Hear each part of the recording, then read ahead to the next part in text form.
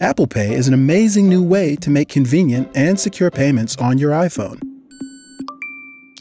And now, with Apple Pay on Apple Watch, it's going to make payments even easier. When you're ready to pay for something, just double-click the side button, then hold Apple Watch so it faces the contactless reader. A gentle tap and beep will confirm that your payment was sent. And that's it. Setting up Apple Pay is a breeze. Start by going to the Apple Watch app on your iPhone. Tap Passbook and Apple Pay. Then tap Add Credit or Debit Card. You can use the card you already have on file with iTunes simply by entering the security code.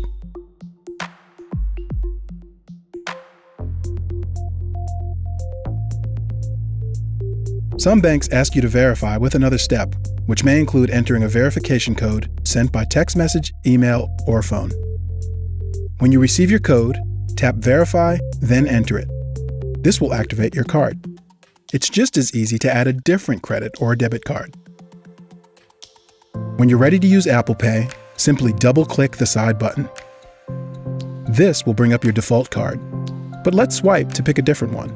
To pay, hold Apple Watch near the contactless reader. And that's it. It never gets old.